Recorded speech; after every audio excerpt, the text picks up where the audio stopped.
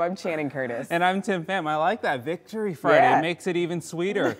Let's head on over to meteorologist Thomas Patrick. Thomas, you've been tracking a lot overnight. You were watching the Zags, but you were also watching the skies because what was the phenomenon last night? The Aurora Borealis, nice. the Northern Lights. Seen from Arizona and even Des Moines, Iowa. Yeah, I've just been seeing pictures across Twitter that were like Arizona, Oklahoma, North Carolina. I'm going to pull it up here because I didn't put it in this hit. Which graphic is this? I go through this process like every single morning. Here it is.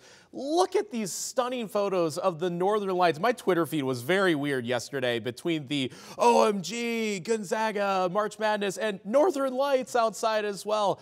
Beautiful views. If we saw it in between the cloud cover, NWS Spokane got a nice little glimpse of that from their office out towards Airway Heights. And my buddy in Duluth, Minnesota, David Coy, he texted me last night as well, literally looking straight up. The Northern Lights were quite far south from last evening. All right, and back to a check of weather where we did get some rainfall and now a little bit of snowfall still drifting through areas, mostly in North Idaho and northeastern Washington. We'll watch for this scattered snow shower or graupel shower development throughout a better part of the day for this Victory Friday.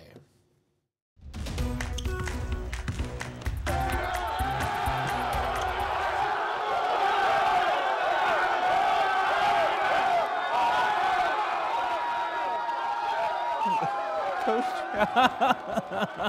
Yeah. Sorry. We wanted to see the handstand, but that was pretty great too. I love this. Big celebrations from the Gonzaga locker room after their huge win against UCLA last night. The Zags are now Elite Eight bound for the 7th time in program history. So our Travis Green and Andrew Quinn join us now from Las Vegas with more on the team's big win. A game Gonzaga fans will probably never forget. Julian Strother, the game-winning three. Yeah, absolutely incredible. The Vegas kid in his hometown in the Sweet 16 to send the Zags to the Elite Eight. It's movie script stuff, Travis. It is, and his teammates talked about it after the game. I mean, it's moments like that that you can't make up. I mean, those are literally the moments you dream of, you know, just to even make a shot like that in March Madness. And then, I mean, just to be back home in Vegas is like the cherry on top. One shining moment, Julian, man, he just took on all of GU and just buttered that thing. I mean, I can't even really describe what he just did. It's crazy. It's just like that Jalen shot, man. I'm not speechless too much, and I'm pretty speechless after that. I mean, but I am the #1 Julian Strother fan forever now. It was up in the air for forever, it felt like, but you gotta have faith in your teammates, and it just looked better right from the start. Whenever he shoots it, I think it's going in. And I think the rest of the team does as well, and I know he does. So as soon as he let it go, I knew it was going in. Especially for him to be home in Vegas and hit that big time shot, it's crazy. I'm very happy for him. Just incredible stuff right there. Julian Strother saying in the timeout in the huddle, he said, "I want that shot. I'm going to take it and I'm going to make it." And then he went and did it. Just incredible. Yeah. And did that in his hometown. How about that? You can't write this stuff. Yeah, I know. And, you know, another storyline of this game is the second half Zags, they do it again. Trailed by 13 at half, had 9 turnovers in the first half. That was an ugly game. The Zags come back and win it again. Mark Few talked about it in the post-game presser. We just got back to, we changed a little bit, and not even changed. We just reinforced what our ball screen coverage was supposed to be. And they did a much better job in the second half. I mean, their numbers are, you know, 30% field goal and 27 from 3 is much, much better than it was in the first half. And you know what's crazy about this game, Andrew? Drew Timme had 36 points, 2 off of a career high, and probably nobody's going to talk about that at all this week. I know. Unbelievable game from Drew. He's now the only player in NCAA history to have 10 20-plus point games in the NCAA tournament. Just an outstanding career. Gets even better for Drew, but you got to talk about the shot, right? Remarkable stuff. And next up for Gonzaga, UConn. Real tough. Tough test. They look scary. We'll hear from Gonzaga and UConn ahead of this matchup later today in the press conference. We'll have all your coverage right here on KREM 2. For now, reporting in Las Vegas, I'm Travis Green. He's Andrew Quinn for KREM 2 Sports.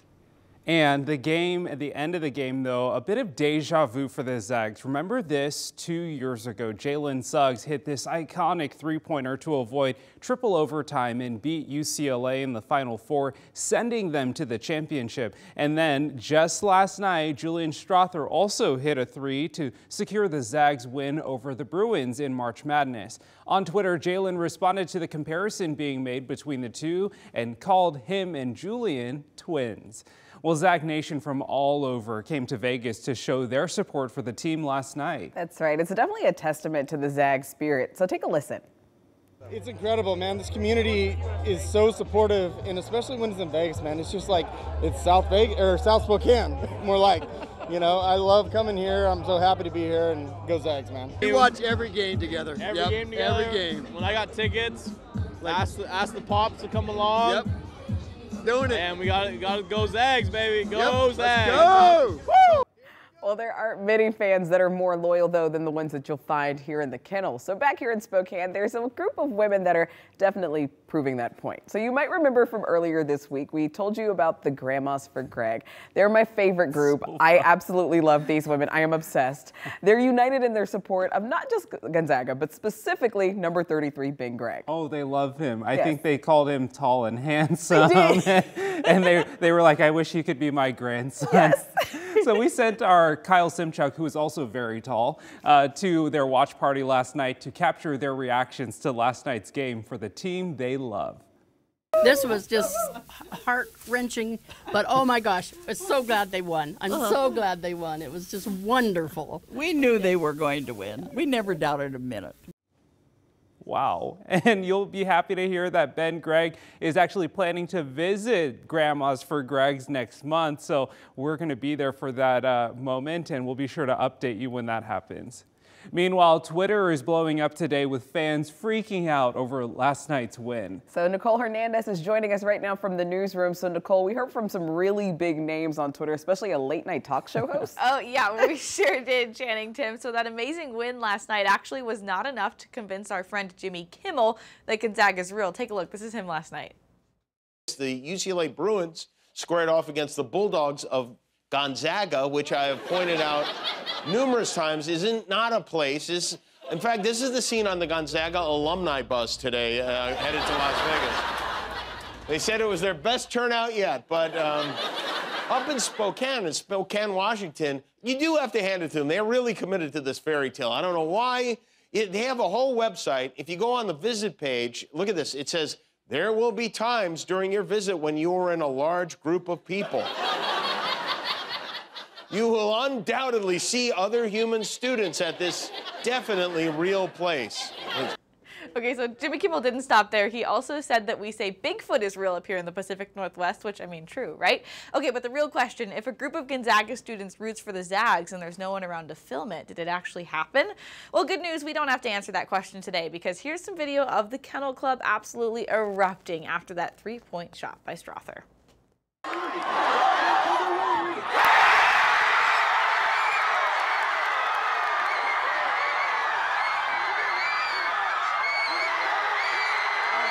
I don't know about you, but that looks pretty dang real to me at Jimmy Kimmel.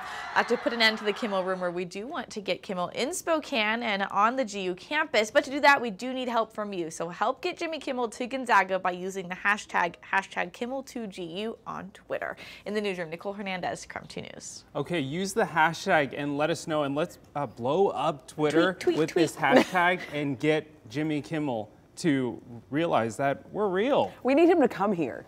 And We're maybe here. this could do it. We exist as much as Bigfoot do. I love it. Thanks, Nicole.